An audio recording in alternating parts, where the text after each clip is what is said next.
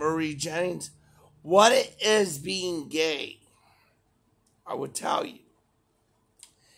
It is, to me, I feel like gay is dating a girl or dating a boy or dating a trans girl or dating a trans boy. Or if you are straight and you're not transgender or not gay, you are straight. But if you transgender and you are straight, then you pansexual or lesbian or gay or what is called gay, straight, and then there is a 3 different kind of next step is when you are transgender and you do not want to date nobody, you pansexual and something else. And if you are fluent, I mean like dating fluent, that's a regular thing of being transgender.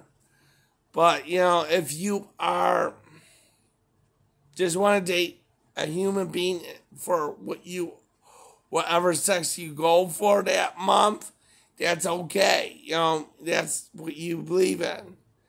My next step is if you are a trans man and you're dating a trans woman, that means you like pansexual or straight. You know, because you believe in that sex. But if you like a regular man and you're going to want to date a regular woman, you are straight. Because that's what it is. And the next step is if you have friends that is transgender, do not ask them what their identity is because it's not polite to ask. If they want to tell you what it means to be transgender and what it is to struggle with transgender identity disorder, then I'd be okay to talk about it. It's coming from me. And, you know, I love being transgender with transgender identity. And I love my transgender women, my sister, trans sisters, and trans man sisters.